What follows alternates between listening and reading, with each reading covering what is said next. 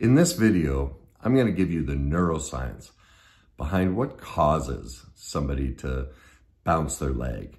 And also a 3-step process so you can figure out, when did this start? What created it? When did it happen for you? And finally, for those of you who'd like to learn to stop bouncing your leg, I'm going to give you a link to another video that will give you that full process.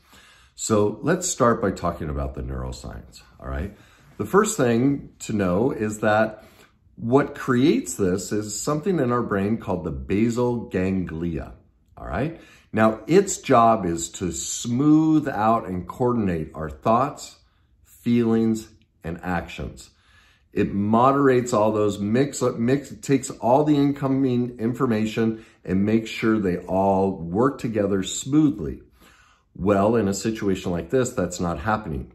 And when the basal ganglia gets overloaded, it shuts off. So kind of think of, in your breakers, your lights go off, it flips a switch. Like, here's a great example to show you how this happens to all of us. You ever have a gorgeous man or woman come up and say hi to you and you just go blank? You don't know what to say, what to do. You're completely overwhelmed.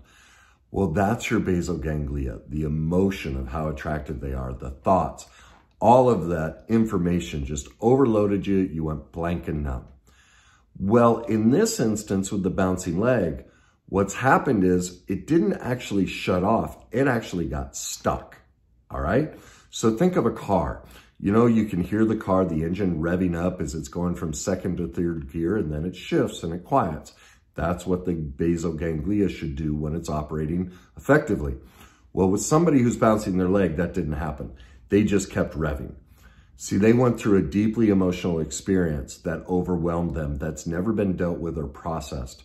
And so the basal ganglia is on fire. It's a deep anxiety that's stuck in the body, and it's getting expressed by that bouncing leg, all right? Now, the thing to recognize here is this is difficult for people to hear that, well, wait a minute. I don't have memories of going through something, difficult, or this doesn't make sense. Well, all of us have been through something difficult. If your parents were divorced, if you saw your parents yell, if your parents were late picking you up at some point or yelled at you at some point at an inopportune time, maybe they didn't play a game with you or throw the football. There are countless different ways we suffer emotionally overwhelming events as children. There's the obvious typical abuse. But most people minimize and suppress, oh, that doesn't matter. But it does. And I'm going to show you how and why. And so the first piece is to give yourself permission to accept the truth that you went through difficult things in childhood. That's the first step in this process, is to let that in. And here's why. If we don't, as I said, it'll have long-term consequences on our health, our relationships, our career, if we don't address this. Because all of that emotion is robbing us of our full potential. So now we move on to figuring out, where did this, revving get stuck? Where did it happen? Well, to do that, go to Google, type in feelings list, and you're going to see something that looks like a wheel, all right? A feelings wheel.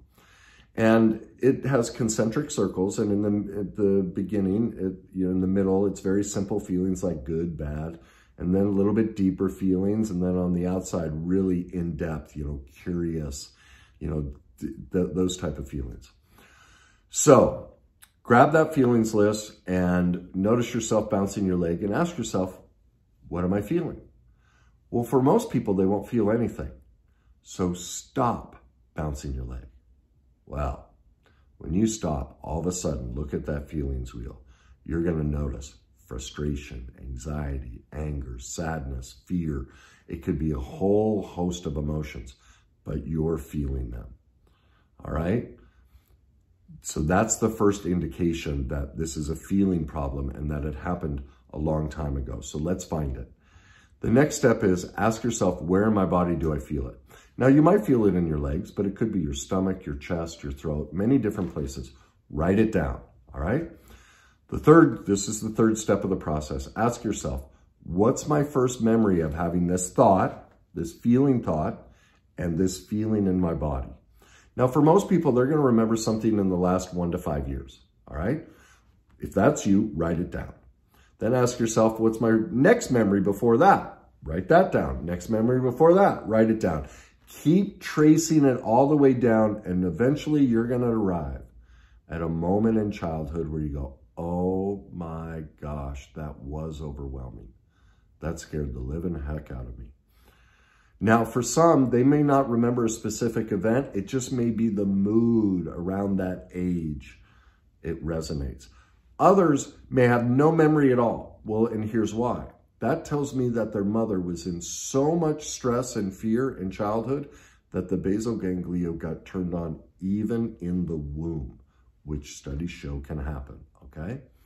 So that's the original source of the bouncing leg. And as I said, if you choose not to address it, it'll have long-term consequences on your health, your relationships, friendships, your career, everything.